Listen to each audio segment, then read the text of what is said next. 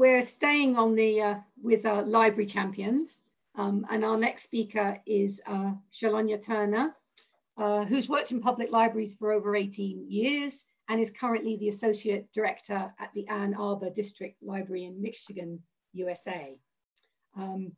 She enjoys talking on large projects, both professionally and personally, and describes herself on her blog as someone who cooks a lot, sews a little, and is trying to savor her son's childhood. She says she's prone to eavesdropping, but she recycles, putting all those extra words into new stories. I love that quote.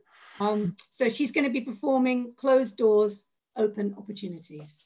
Sherlonya. Thank you.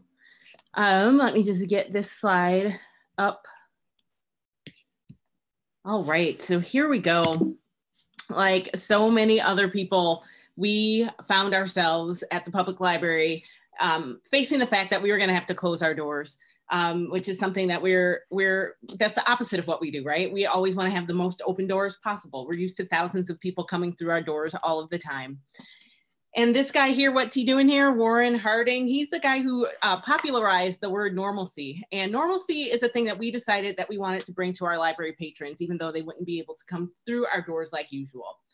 Enter AADL TV. That is our YouTube channel. We owned the URL aadl.tv, and that's where this name came from. And we decided that what we were going to do is bring programs and other interesting things to our patrons when they could not walk through our doors.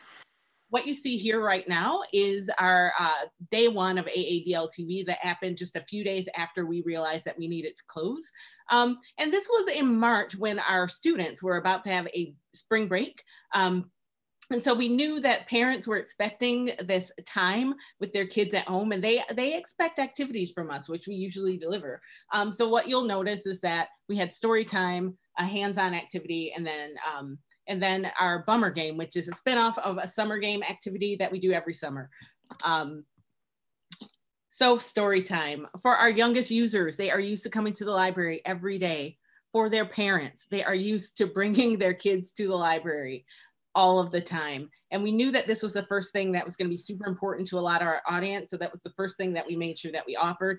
I am very proud to say that we learned through the grapevine. By grapevine, I mean internet, that our story times allowed at least one pair of parents to have a little bit of personal time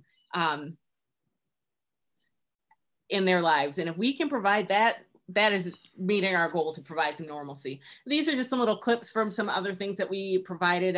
At first, we were so much thinking about the pandemic itself, and a lot of our programs represented that and mentioned that directly.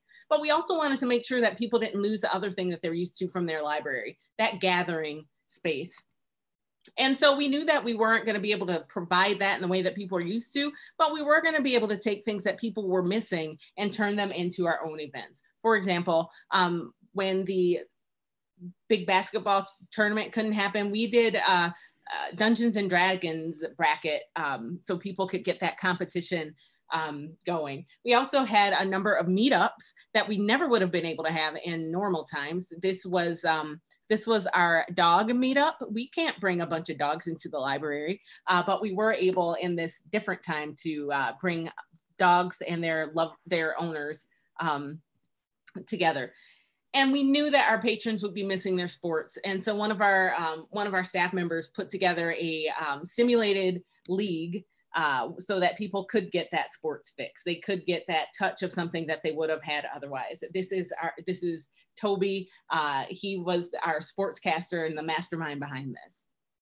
So one of the things that happened is that as we were thinking about the different ways to try to provide a touch of what people were used to at the public library, it was mutating a little bit, right? Like we were looking at how is YouTube different than programming in the public space? And then we were stretching and growing and shaping ourselves to this new way of doing things. And that's where the Saturday show was born. And the Saturday show is a variety show. I'll just show you some images from it. That's intended for children, but really it took from all of the strings of the normalcy that we tried to create during this time, and it is its own thing. And it's these ways of producing and thinking and collaborating that we will take with us as we move into the future that will never be the same as the world that we left before. Thank you very much.